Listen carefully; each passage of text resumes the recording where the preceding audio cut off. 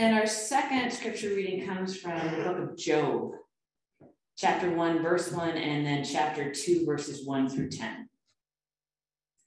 There was once a man in the land of Uz, whose name was Job. That man was blameless and upright, one who feared God and turned away from evil. One day the heavenly beings came to present themselves before the Lord, and Satan also came among them to present himself before the Lord. The Lord said to Satan, "Where have you come from?" Satan answered the Lord, "From going to and fro on the earth and from walking up and down on it." The Lord said to Satan, "Have you considered my servant Job?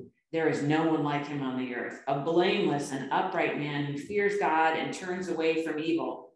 He still persists in his integrity, although you incited me against him to destroy him for no reason." Then Satan answered the Lord, "Skin for skin, all that people have, they will give to save their lives. But stretch out your hand now and touch his bone and his flesh, and he will curse you to your face."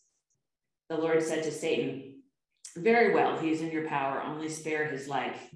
So Satan went out from the presence of the Lord and inflicted loathsome sores on Job from the sole of his foot to the crown of his head.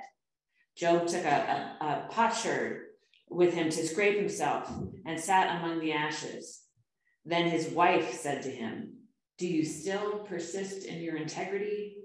Curse God and die." But he said to her, "You speak as any foolish woman would speak. Shall we receive the good at the hand of God and not receive the bad?" In all this, Job did not sin with his lips. This is the word of the Lord. Thanks be to God. And let us join our hearts in prayer.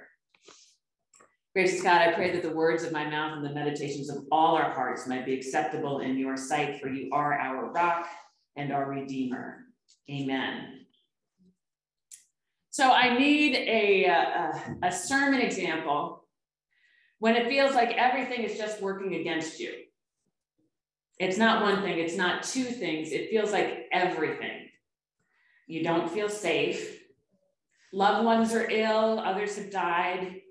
You can't get together with friends. You can't even gather for worship in person. There's no harmony on the streets or in our hearts. Our relationships are strained. Some are coming apart at the seams. Your income is non-existent or has been affected adversely. And now your own health is compromised. You know, a Job-like experience. Can anybody think of anything? I remember praying at one point during this COVID experience. Something happened and I prayed, "Lord, it was already enough. It was already enough." And then the next thought was, how many people are experiencing the exact same things? And then my next thought was, how are they doing this without faith? That's the question of Job. How do we respond to life, to God when we suffer? The book of Job does not answer the question why we suffer. The book asks us, how do we respond to God when we do? So let's back up. The passage we read comes from chapter 2. Chapter 1 is the first test of Job to see how he responds to suffering by losing everything. Income, his children, and his wife is left to say, "All right, Job, just curse God and die."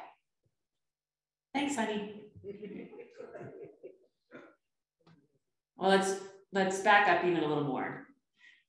We need to recognize that the book of Job is not historical. It's a story. It even starts like a fairy tale. There once was a man in the land of, I want to say Uz, right? But it's Uz, U-Z, whose name was Job. Uz is not a real place. The Hebrew word Uz means counsel or advice. So this is wisdom literature.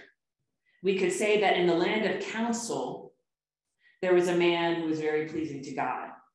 And God has this conversation with Ha-Satan, Satan, not to be confused with the devil. In Jewish understanding at the time of writing, Satan, or the adversary, was considered a person a thing or a set of circumstances that constitutes an obstacle or frustrates one's purposes. The adversary is a servant of God. And God brags on Job, and the adversary reasons, well, it's because he has everything. What does he have to complain about? Of course he loves you. Take away all his stuff, and he will curse you with his lips. So, poof, the stuff is gone. And yet, Job proves faithful.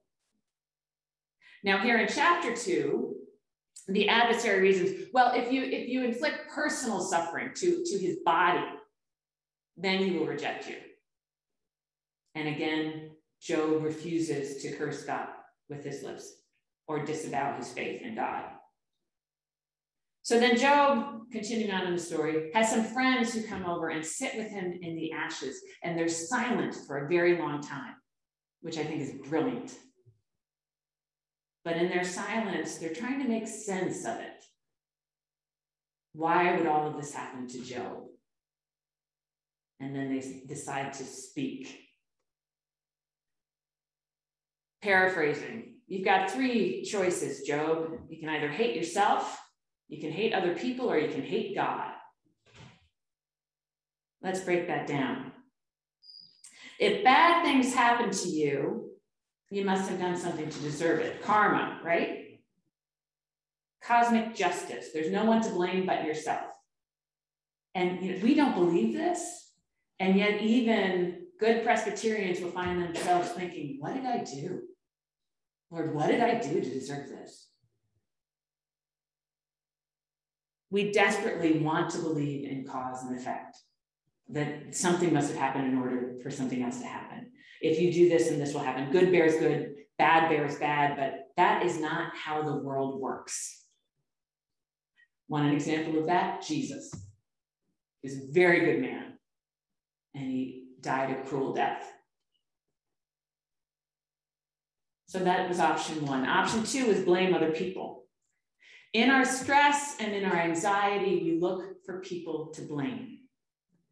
There's a deadly virus that originated in China. So what happens on the streets of the United States? There are hate crimes against Asian Americans.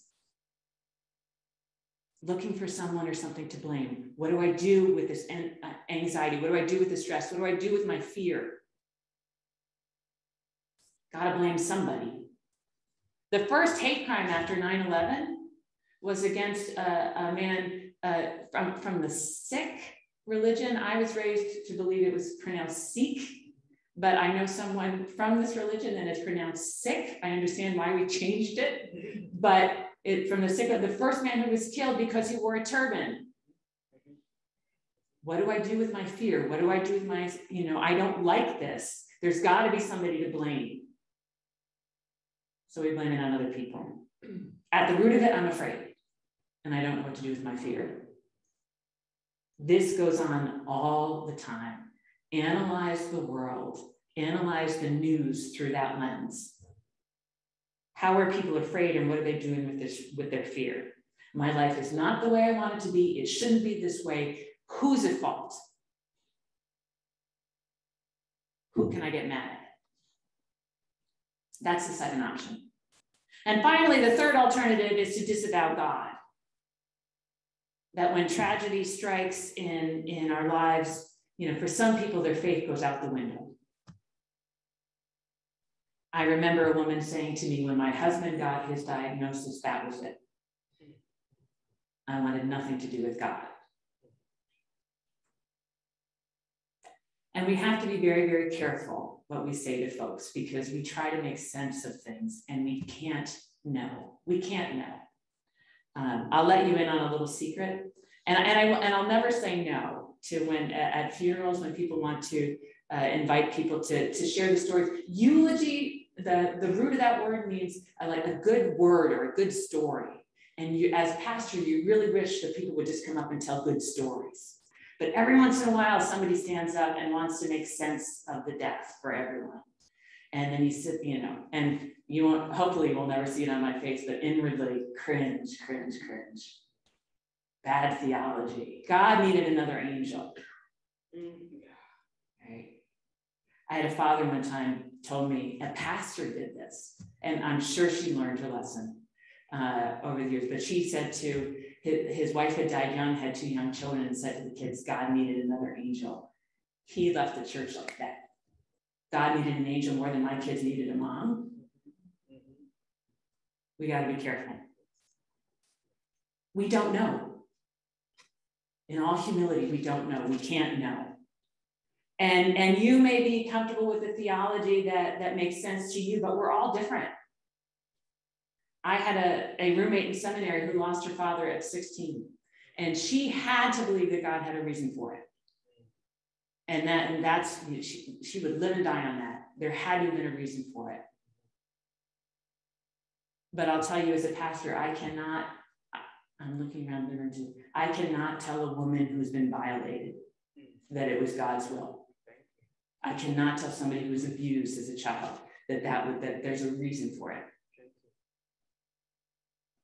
I can tell them that there's a God who's going to see them through it. I can tell them that there's a God for whom there's healing.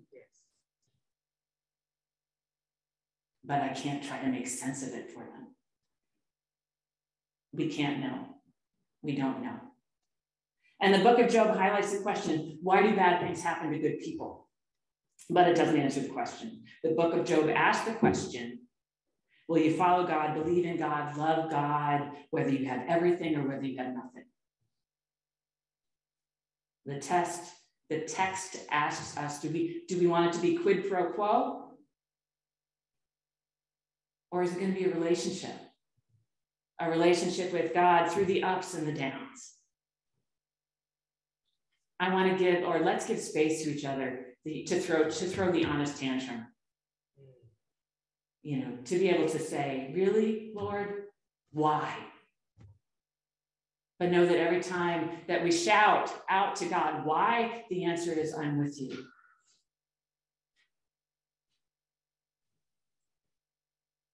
And our faith, our stories of faith speak to a God who helps us find healing no matter what happens to us. Job finds love again. His fortune is restored. It's a totally unsatisfactory ending for modern ears. We're just like, but you killed his family. How is, but remember, it's a story. It's not a documentary, right? In God, we find healing and peace and restoration and resurrection if we turn to God rather than away. That is our universal story. Today, there are children of God all over the planet celebrating this meal. That reminds us that God is with us, that God would do anything to let us know that. To let us know that nothing can separate us from the love of God. And I was trying to think of all the different circumstances where people are celebrating this meal. Some may be celebrating communion in secret. Some people may not have anything for bread or wine. Some will celebrate with the sounds of birds in the background. Others will celebrate with the sound of gunfire in the background. From refugee camps to cathedrals, we celebrate the love of God made known in Jesus Christ, who is, who was, who will always be, who gets us out of bed in the morning to help a hurting world and to find healing ourselves. At this table, we tell Jesus' story, but he's also telling our story, how we find wholeness from brokenness, fulfillment as we pour ourselves out for the world, forgiveness, salvation, new life with God. I want to finish with this encouragement to tell your stories. Tell your stories of faith and struggle and certainty and doubt. Tell your friends, tell your children how faith has made a difference in your life. Tell them how you have seen God at work, and don't pretend to know all the answers. Job's story, our stories, are not systematic theology. We're not going to reason anybody into faith, but you may open the door of possibility by telling your true story about how God has brought new life into your life. People are worried whether the church is going to survive. I don't.